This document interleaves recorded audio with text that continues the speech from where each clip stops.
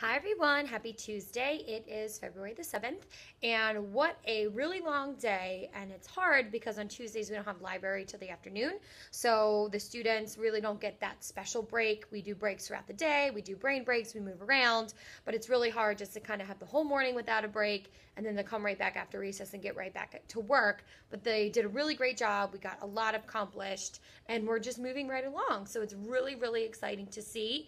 The reason I wanted to make a video today is because if you stay with me for math, we're kind of moving right along in our unit 3. We're actually now in investigation 4, and in this investigation we're working on subtraction strategies as well as continuing our addition strategy work. So we're definitely going to be focusing more on subtraction. We're not going to forget about addition, but they're also throwing in working on time and telling time to the nearest minute, and also elapsed time. Elapsed time is not going to come probably for at least a week or two, but I just want to let you know. So we're going to be working on time here in the classroom. In 3rd grade, they're required to tell time to the nearest minute. So even if you have an analog clock at home, not a digital because that's cheating, if you have an analog clock at home, you can just ask your student what time it is, and then kind of focusing on that hour hand and that minute hand and working with the student in order to tell time to the nearest minute. Because we're going to be doing different activities in here, but I do stop throughout the day and I'll just say, what time is it? What time is it? And to get all the students to have more practice with looking at that analog clock. On my computer, I have a little digital clock at the bottom, so I have to maybe I'm going to have to black that out so that they don't see it, because I forgot about that today until somebody's like, oh, it's this time. And they didn't even turn around and look at the clock, so I thought that was pretty funny. So they're using their resources. But yes, we're going to be splitting our time between telling time and then also subtraction. So today what I wanted to talk to you about is the homework that we're going to have. We're starting something that's called distance riddles. So again, it's asking the students to think about the difference between two different numbers. So the homework tonight is more on distance riddles, and I just kind of want to show you what we did today in class. Hopefully it's not too hard for you to see. I'm going to try to walk you through everything. What's going to be really important is, you seeing what I'm doing, not necessarily the riddle that's on the board, since there's going to be homework on it today. So what we're asking, again, these are distance riddles, and they're just kind of figuring out what numbers can this riddle be. We're trying to figure out what numbers we can be. So this first riddle says, the difference between 100 and me is 10. What numbers can I be? So the differences between 100 and me is 10. We did this one in class today. So the students are thinking, okay, what's the difference and what are the two different options? So what I really like about the way they set this up is that they gave you a number line. So here is my 100 right smack in the middle. And it's saying the difference between 100 and me is 10. So if I want to go this way on my number line, the difference is going to be 10. And if I go this way on the number line, my difference is going to be 10. So this is what I wanted the students to think about. 100, this side is we're adding. 100 plus 10 equals what? And that would be 110. And then 100 minus 10, because we're going backwards on the number line. So if we go backwards, we're subtracting. If we go forwards, we're adding. So 100 minus 10 would equal 90. So using a number line is a really easy way for you to kind of think about it. So the students can definitely use this. And again, making sure the number that they tell you is 100, and then they can make their jumps and see what the difference is going to be. So you're always going to have the middle number, which is 100 at this point, and then they're going to tell you what the difference is, which is 10. So difference, when you think about it, is a clue word. You're going to think subtraction. But in this case, you can go either way, because on the number line, there's 10 numbers below 100. There's also 10 numbers after 100. So minusing, and subtracting, and adding.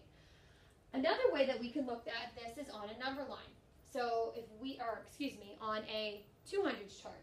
You're not going to be able to see the whole thing just because I can't scroll down, but this is a 200s chart. So the biggest number that you can see here is 130.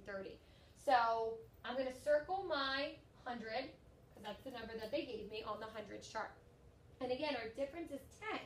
So we could just use our 200s chart and either count 10 backwards or 10 forwards, or we could just kind of use it and say, well, I know on the side here, I noticed that all my numbers were counting by 10. So 10, 20, 30, 40, 50, and so on. So all I need to do is count backwards 10. So that would get me to 90. And then all I have to do is count forwards 10, and that would get me to 110. So if you have a 100s chart or a 100s chart at home, you can use this as well, this strategy. So you can use the number line, or you can use the 100s chart. Another way you can do it is just by simply adding and subtracting. So again, either one way we're going to be subtracting or the other way we're going to be adding. So let me delete this here so I have a clear board. And if I do that, again, I'm going to take 100 and I'm going, whoops, you're going to give me 100 and I want to add 10. Okay, so then I know that this is 110. Or I can take 100 and I can subtract 10. And here we go. I know I have to do some borrowing here. So I'm going to start, I know I can't take, well, I can do 0 from 0, but I'm going to have to borrow from this one. So this one becomes a 10. Oops, and of course you're going to do that to me. I don't have enough room. This one would become a 10. Ay, ay, ay. And this is what happens in class, too, when this happens.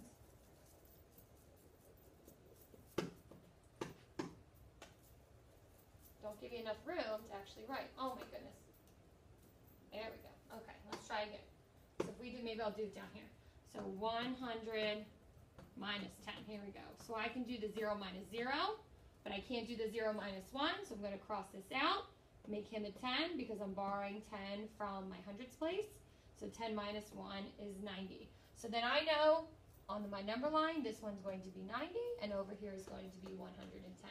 So there are many different ways for you to be able to figure out this riddle, whatever works best for your student. Again, you can use the number line, you can do simple addition and subtraction, or you can use a hundreds chart or a 200s chart. I do have 200s charts here. I would just need to copy them for students. Today they seem to really just enjoy doing the addition, subtraction, or thinking about it on a number line. So again, if anybody needs some at home, please let me know. I'm more than happy to make some copies and send them home with your child so you can have them at home to help with homework. So this is just an example of what is for homework tonight. I know they're going to ask you to find the two numbers. You have to find the difference between the two numbers, and they're going to ask you for these equations as well. So what is the addition equation that you're using, and what is the subtraction that you're going to be using as well? We did some of these in class today on page 168 and 169. So if this isn't helping you, you can always turn back to those pages and see what you did as well, because it's the same exact thing that we did today that is for homework. So again, homework is page 170, so take a look at that. Also, report cards went home today. I know I made a little message in the video yesterday, but I don't think everybody saw it. So you keep everything in the report card at home, and then just make sure that you sign the report card envelope and you send that back with your child tomorrow. I dropped my pen. Good thing there's two of them. So yeah, so hope everybody has a great night. If you have any questions about math homework, let me know. Any questions about homework, about the report cards, let me know. Again, all I need back is that yellow envelope signed. Have a great night, and we will see you all tomorrow. Bye.